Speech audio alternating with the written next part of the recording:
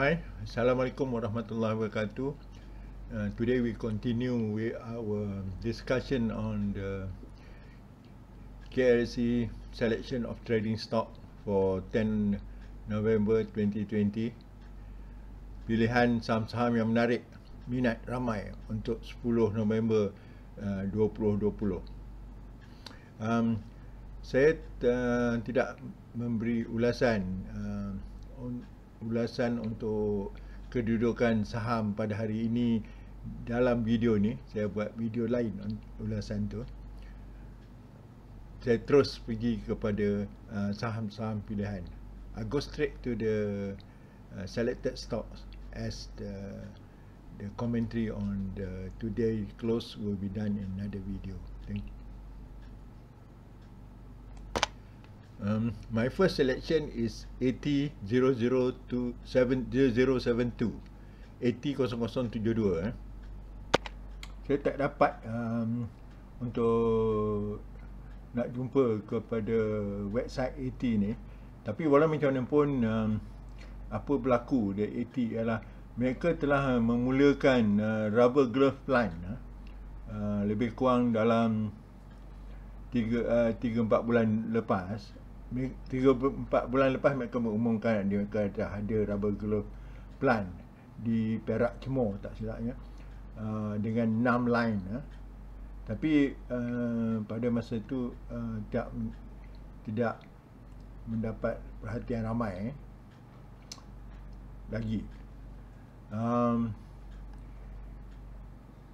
Apa berlaku pada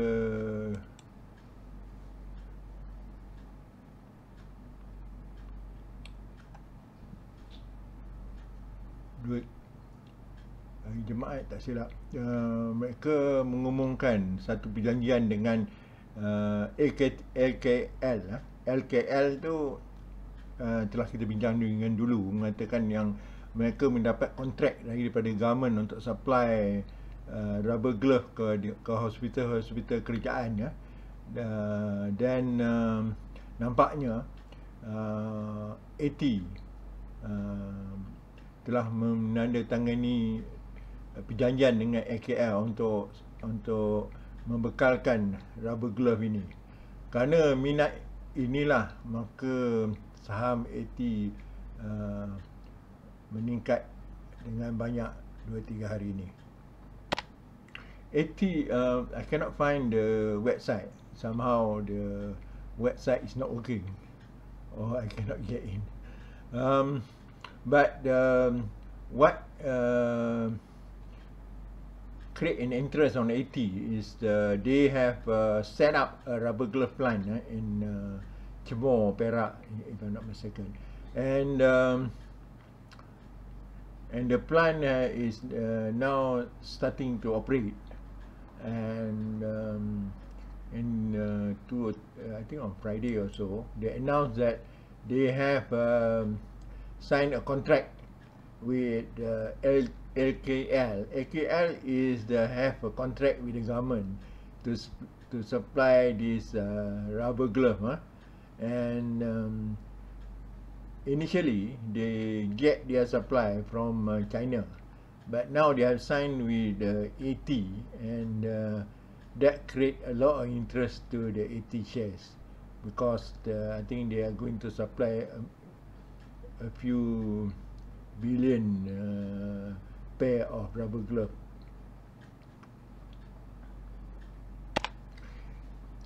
AT hari ni dah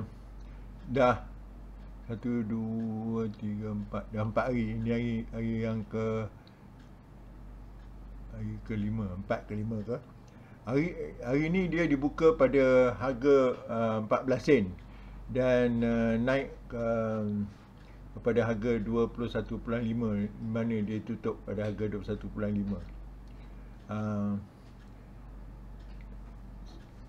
Momentum volume dia 26 juta di trading dia, 26 juta saham.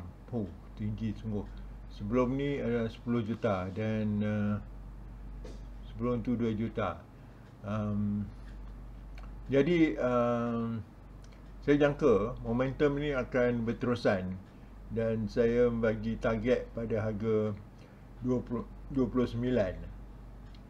Ini mungkin rendah sikit, tapi kalau minimum target saya itulah 29. Today AT traded with very high volume, 29 million lot, 26 million lot. The day on Friday was traded 10 million, and before that 2 million. So the volume have been very high, and today with the news and so on, I think there's a possibility that the momentum might go on, because if you look at the rubber glove producer, they are all jump a few times, a few fold in fact. So I expect the shares to also jump to at least, my initial target is the 29. Next, I have BAT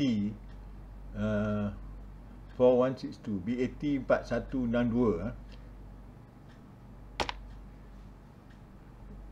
BAT ni ialah British American Tobacco. Dia merupakan satu-satunya syarikat rokok, pembuat rokok yang masih ada dekat Malaysia. Yang lain semua dah lari ke tempat lain.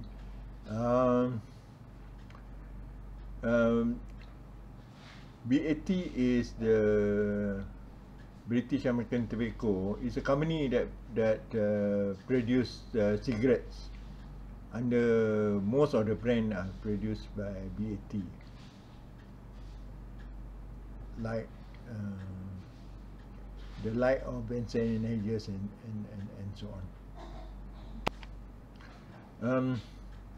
Dalam bajet kita baru-baru ni, ternyata tak ada, semua orang menganggap dia tax, cukai untuk rokok akan dinaikkan, rokok dan tembakau akan dinaikkan. Tapi saya ingat tak ada lah tu. Pasal tu the BAT saham dia meningkat pula. Hari ni BAT dibuka pada RM10.70 dan naik kepada RM11 dan ditutup pada RM10.90.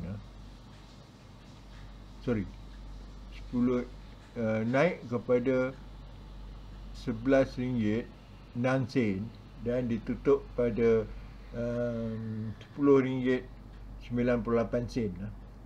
Saya menyangka pasal BAT ni dulu pernah tinggi, saya menyangka dia akan terus naik, dan target saya adalah pada RM12.15. RM12.15. BAT gap today, and to open at 10.70 and went up to 11.06 and closed at 10.98. I suspect I expect this the share will continue to move up, and putting a target of 12.15. 12.15.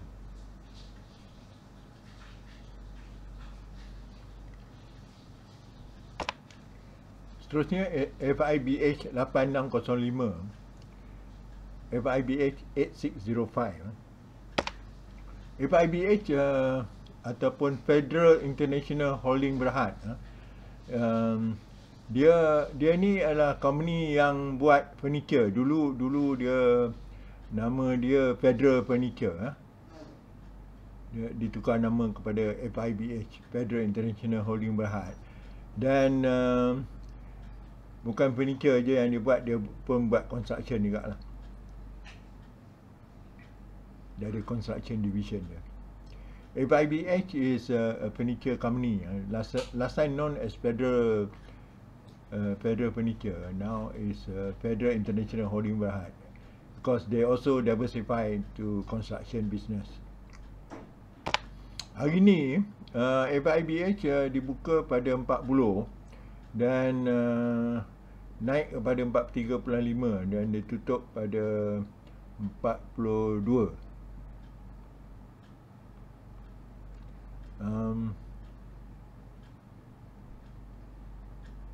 Saya menjangka dia boleh naik sampai 50 sen. Jadi target kita daripada 50 sen.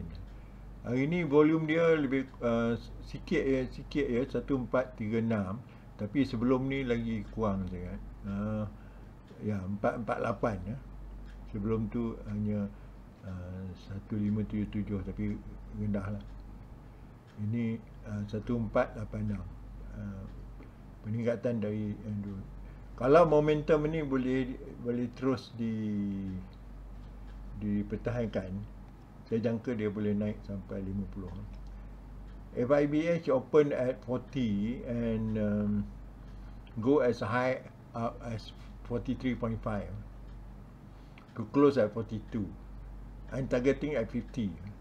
The volume is on the high, 1436.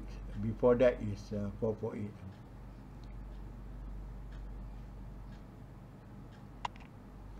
Next,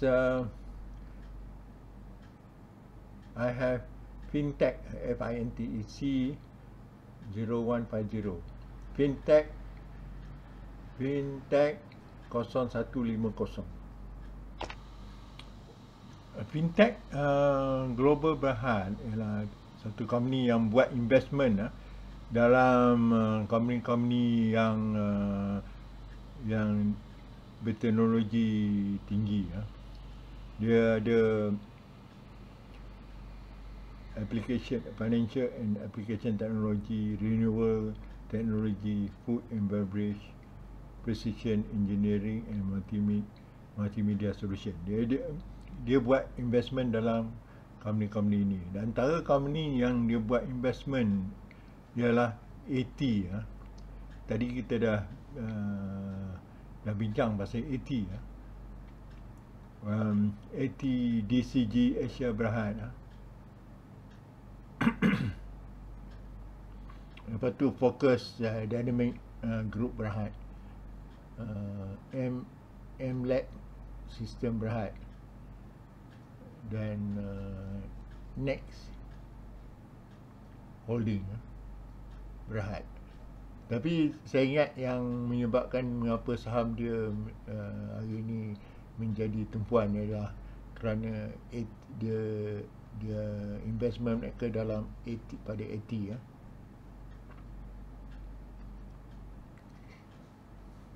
FINTEC actually is a company that invest in technology company.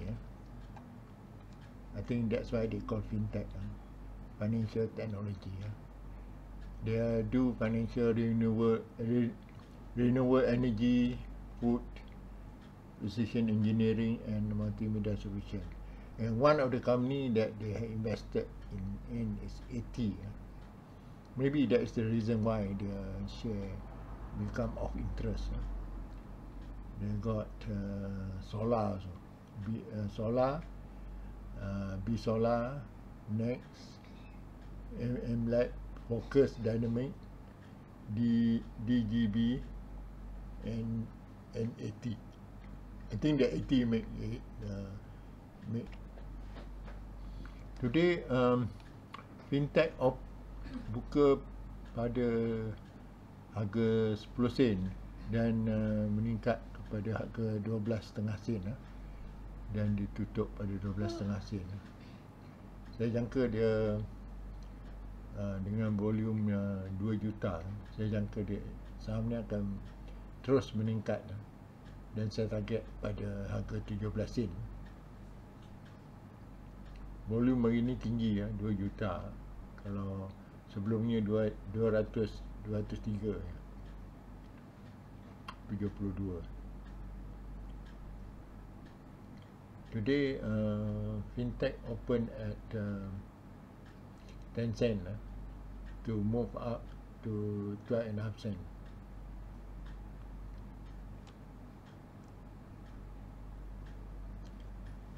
I'm targeting at 17.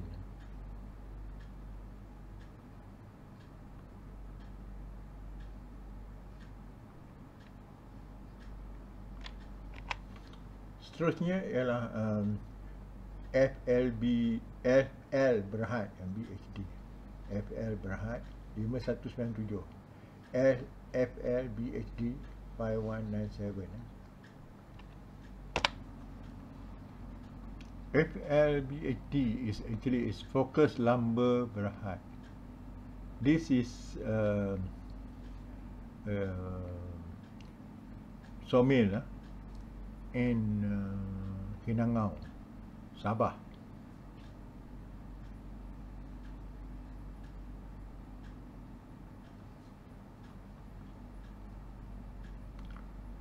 Focus lumber berhad is sawmill in Kinangau, Sabah.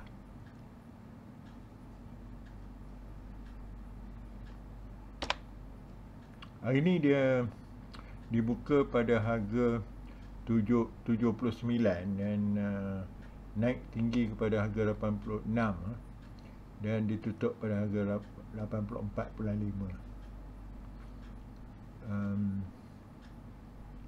Volume tak besar sangat, 1512, tapi hari sebelumnya 800 lebih je, sebelumnya lagi 700 lebih, sebelumnya lagi 270. Jadi ternyata volume dia meningkat lipat kali ganda. Saya target pada harga 95, tutup 84.5, kita target pada harga 95. Today it opened at 79 to close at 84.5, high of 86. Volume 1512, but the volume before that is very low, 875. You have this one is 718, and this one is just 270. But now the volume has gone up, and my target is at 95.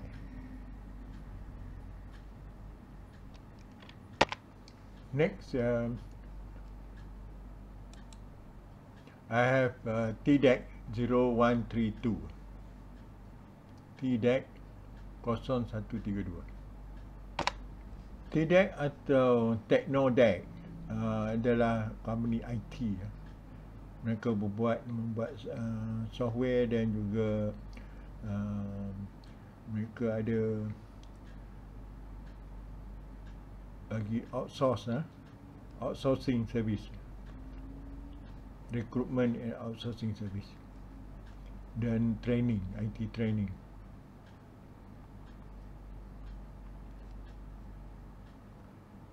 TDEX is IT company that do all the system development as well as outsourcing their human resources. Hari ini dia buka pada harga 18.5 sen dan naik kepada harga 24 sen dan ditutup pada harga 23.5 sen. Saya target 29.5. Sorry, saya target 29. Volume hari ini 1.554 juta saham, tapi sebelumnya 152 dan sebelumnya 294. Jadi ada momentum dan yang besar untuk dia meningkat. Jadi saya rasa 29 tu reasonable target. Company IT ni dia kalau dia dapat kontrak yang agak besar, sahamnya akan melonjak. Jadi saya cuba juga cari ada dalam news, belum ada lagi lah. Jadi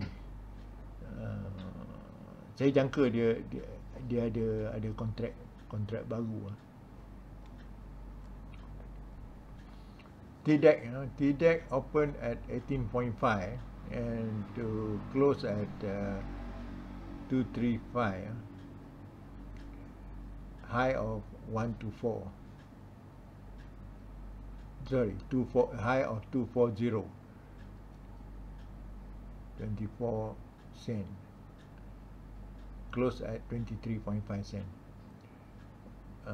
With high volume, very high volume, 1.554 lot. The day before is or the last trading is 152, and before that is 295. The IT company, my target is at 29.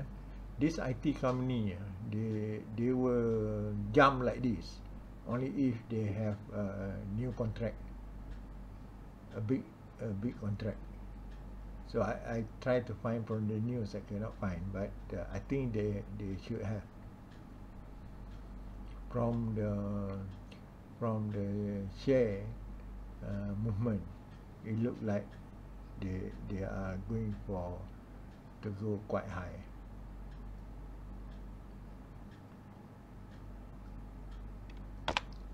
So for today, I have 80, the new rubber glove company, new boys on the block. BAT, British American Tobacco, FIHB, Federal Furniture, the furniture company, they also do construction. FINTEC is the financial company that do investment, and one of the investment that they have is in AT. So I think the AT dragged that up. Then I have the FLBHD. This is a lumber company. It's a sawmill, timber sawmill. Then the last one is TDEX. TDEX is the technology company, IT company, sorry, the IT company.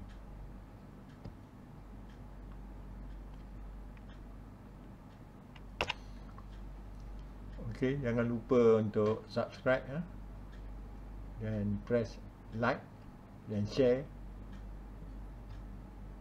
Thank you very much.